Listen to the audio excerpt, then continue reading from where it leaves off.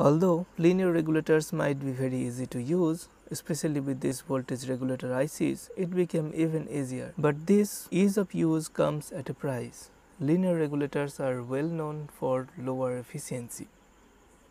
The alternative is a buck regulator, which is a switch mode regulator, meaning, as the name says, there will be a switch in between the input voltage and the load. Now the switch is turned on and off at a high frequency. Now suppose the switch is turned on for 50% of the time, which is technically known as the duty cycle of the switch. The voltage, or the average voltage to be more precise, in the load will also become 50% of the input voltage. But the problem is it will be a square wave instead of a nice and clean DC. Solution is an inductor and a capacitor.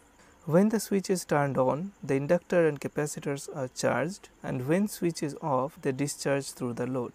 So at load there would be a steady flow of energy. One more problem is to be solved.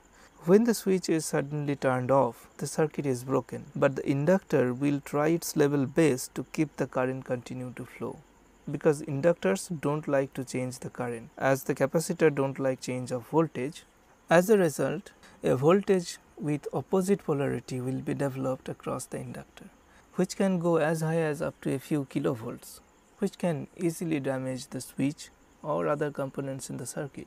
This is solved by connecting a diode, which will remain at cutoff during the time the switch is on, and it will conduct when the switch goes off, thus allowing a path to flow the freewheeling current. Since the microcontroller of Arduino, the ATmel328P, has 3 independent timer counters built in along with PWM pins, we can use any of the timer to generate the PWM signal necessary to drive the switch without disturbing the other codes being executed by the processor. At first I will make the circuit. I hooked up the IR2110 MOSFET driver in a breadboard. Although it's a high side low side gate driver, but I can use only the low side input and output to drive a single transistor. I am connecting the VCC and ground. I am using this IRF9530 P-channel MOSFET as the switching element. I could use the NPN bipolar junction transistor also, but MOSFETs are recommended due to their higher efficiency. MOSFET gate is connected to pin number 1 of IR2110.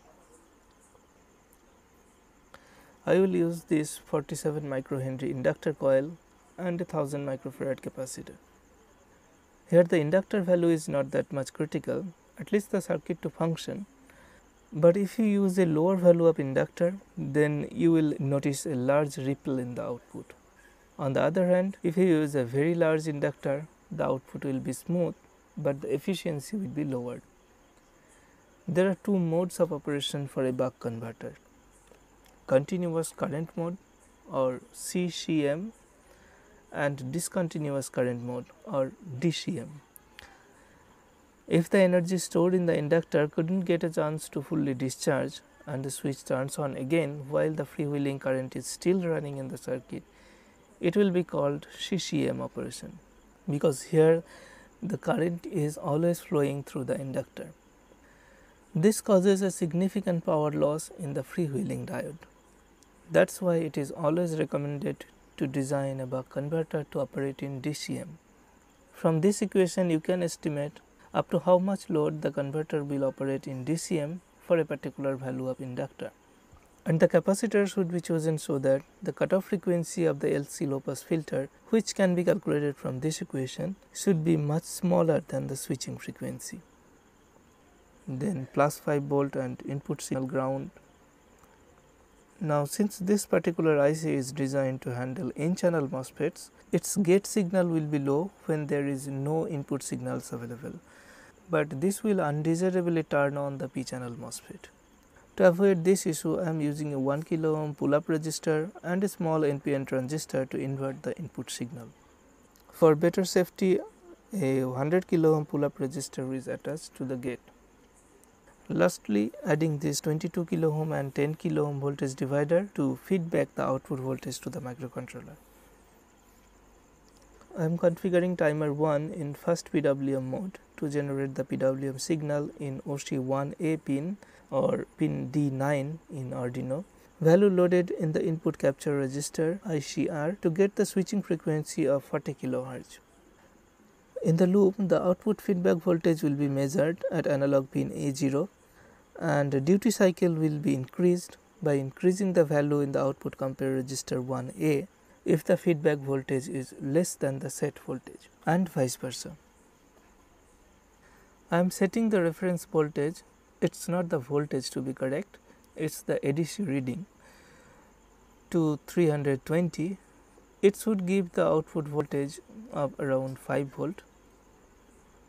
After making connections between Arduino pins and breadboard, I uploaded the code, turned on the input voltage, which is a 12 volt battery in this case. As you see, the output voltage is 5.08 volt, which is very close to what I expected. This is without any load. Now I am connecting this 12 ohm resistor as load. The voltage is dropped only by 0.01 volt, which is pretty much acceptable. With 10 ohm load, the voltage is still at 5 volt. Although the voltage regulation is okay, but I noticed a large overshoot and undershoot in the output voltage while the load is being changed. This is because I am increasing or decreasing the duty cycle at a constant rate to correct the output voltage.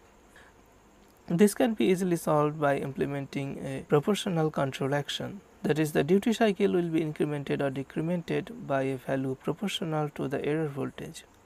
Here the error voltage means the difference between the reference voltage and the output feedback voltage. Now as you can see, the voltage is much stable while I am connecting or disconnecting the load. To calculate the efficiency of this buck converter, I have connected a smaller multimeter which will show the input current. My battery voltage is 12.5 volt. With 12 ohm load, the efficiency is coming around 90%. With 10 ohm, the efficiency is 89.3%. At higher load resistance though, the efficiency is not that good, but that is not a problem as the total power wastage in this case is not of any significant amount. For fun, I tried adding a rotary switch to change the output voltage and an LCD to display the output voltage and the set voltage. It also worked fine. For simplicity, I have used here a P-channel MOSFET, but the P MOSFETs have higher drain source resistance and lower switching speed in compared to N-channel MOSFETs. Also, the Schottky diode has a cut-in voltage of around 0.2 volt. It will also start heating up at higher current. So the efficiency and the overall performance of the DC-DC buck converter can be improved by using two N-channel MOSFETs in high side low side configuration instead of the P-channel MOSFET and the Schottky diode. For today's video, I would conclude here. Please like this video if you like it and subscribe my channel. I will meet you in the next video.